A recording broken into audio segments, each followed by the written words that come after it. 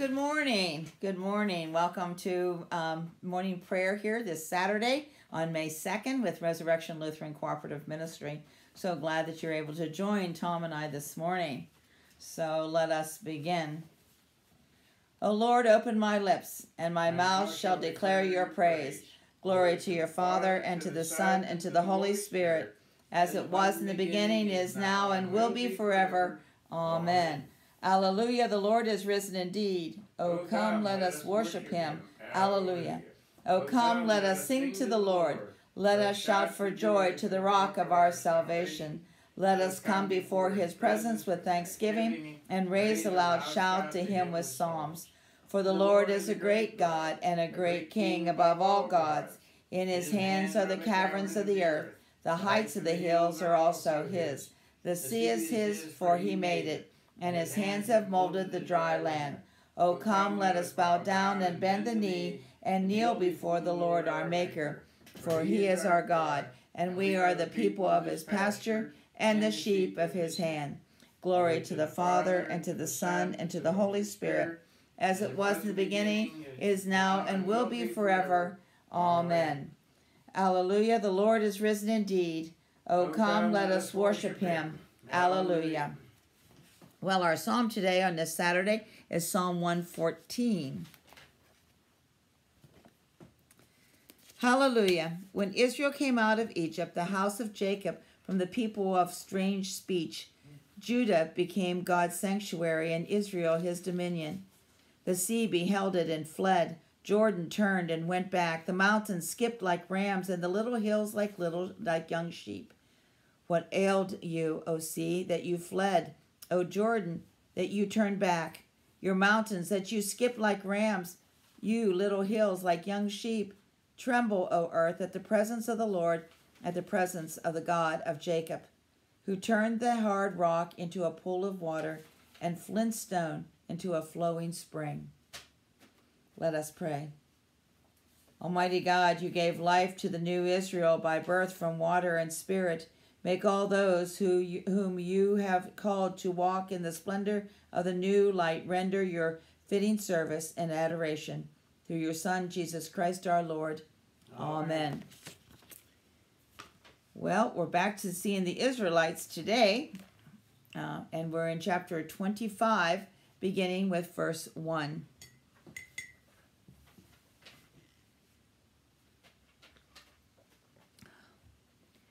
The Lord said to Moses, "Speak to the people of Israel that they take for me an offering. For every man whose heart makes him willing, you shall receive the offering for me.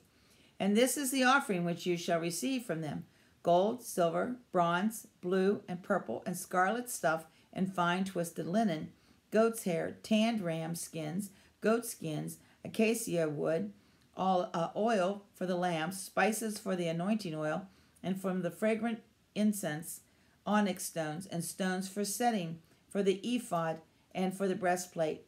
And let them make me a sanctuary, that I may dwell in their midst, according to all that I show you concerning the patterns of the tabernacle and all its furniture, that you shall make it.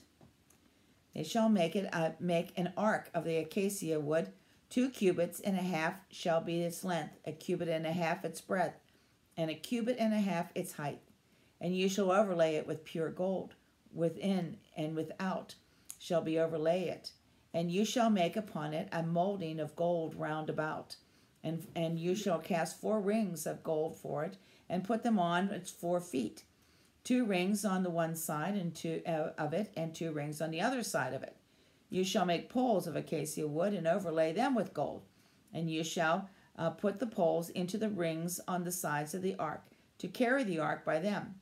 The poles shall remain in the rings of the ark. They shall not be taken from it. And you shall put into the ark the testimony which I gave you. Then you shall make a mercy seat, pure gold. 2 cubits and a half shall be its length, and 1 cubit and a half its breadth. And you shall make 2 cherubims of gold. Of hammered work shall you make them on the 2 ends of the mercy seat.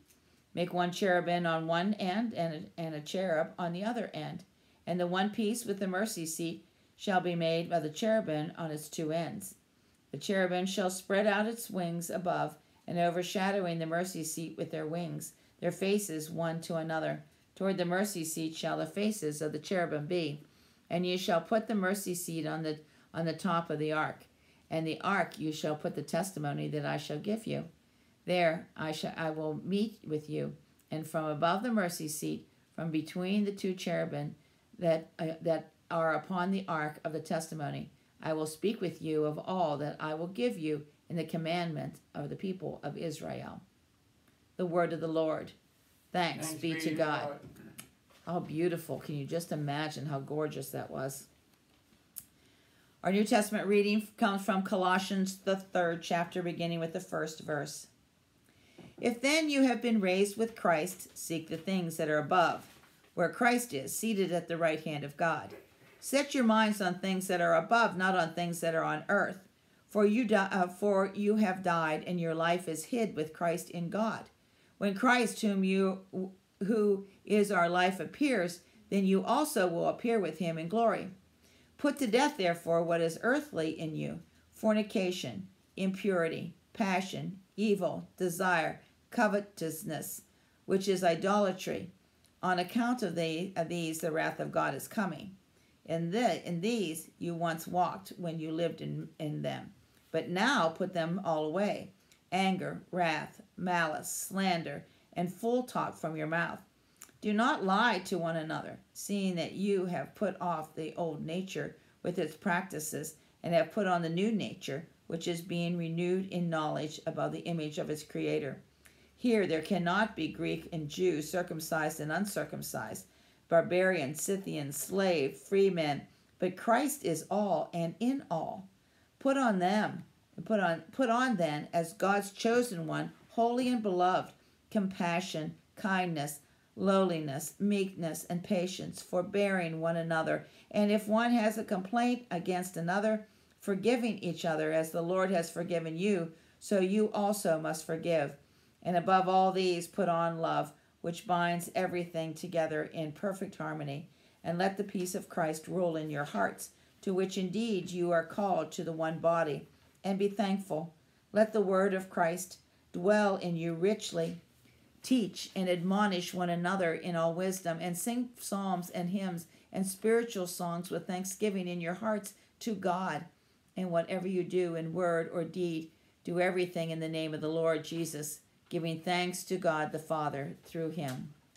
The word of the Lord. Thanks be to God. In many and various ways God spoke to his people of old by the prophets, but now in these last days he has spoken to us by his Son. This is the day the Lord has made. Alleluia. Let us rejoice and be glad in it. Alleluia. Blessed be the Lord, the God of Israel. He has come to his people and set them free. He has raised up for us a mighty Savior, born of the house of his servant David. Through his holy prophets he promised of old that he would save us from our enemies, from the hands of all who hate us. He promised to show mercy to our fathers and to remember his holy covenant. This was the oath he swore to our father Abraham, to set us free from the hands of our enemies, free to worship him without fear, holy and righteous in his sight all the days of our life. You, my child, should be called the prophet of the Most High, for you will go before the Lord to prepare his way, to give his people knowledge of salvation for the forgiveness of their sins. In the tender compassion of our God, the dawn from on high shall break upon us, to shine on those who dwell in darkness and the shadow of death, and to guide our feet into the way of peace. Glory to the Father, and to the Son, and to the Holy Spirit, as it was in the beginning, is now, and will be forever. Amen. This is the day the Lord has made. Alleluia. Let us rejoice and be glad in it. Alleluia. Let us pray. God our Father, by the waters of baptism you give new life to the faithful. May we not succumb to the influence of evil, but remain true to your gift of life. We ask this through our Lord Jesus Christ, your Son, who lives and reigns with you in the Holy Spirit, one God, forever and ever. Amen. Dear Heavenly Father, we ask your holy blessings upon our nation and upon each one of us. Help us, Lord, to walk in your ways and to praise you in all that we do. Lord, all these things we pray in Jesus' name. Amen. O Lord Almighty and everlasting God, you have brought us in safety to this new day. Preserve us with your mighty power, that we may not fall into sin nor be overcome in adversity. And in all that we do, direct us to the fulfilling of your purpose. Through Jesus Christ our Lord. Amen. Lord, remember us in your kingdom and teach us to pray. Our Father, who art in heaven, hallowed be thy name. Thy kingdom come. Thy will be done on earth as it is in heaven. Give us this day our daily bread, and forgive us our trespasses as we forgive those who trespass against us. And lead us not into temptation, but deliver us from evil. For thine is the kingdom, and the power, and the glory, forever and ever. Amen. Let us bless the Lord. Thanks be to God. The Lord Almighty bless us and direct our days and our deeds in his peace. Amen. Well, thank you so much for joining Tom and I this morning, this Saturday morning. We begin a new week tomorrow. We start Easter 4, and hope that you will join us. And, of course, you will see us at our regular weekly worship service also on our YouTube. So have a great day and a blessed day, and God be with you. Bye-bye.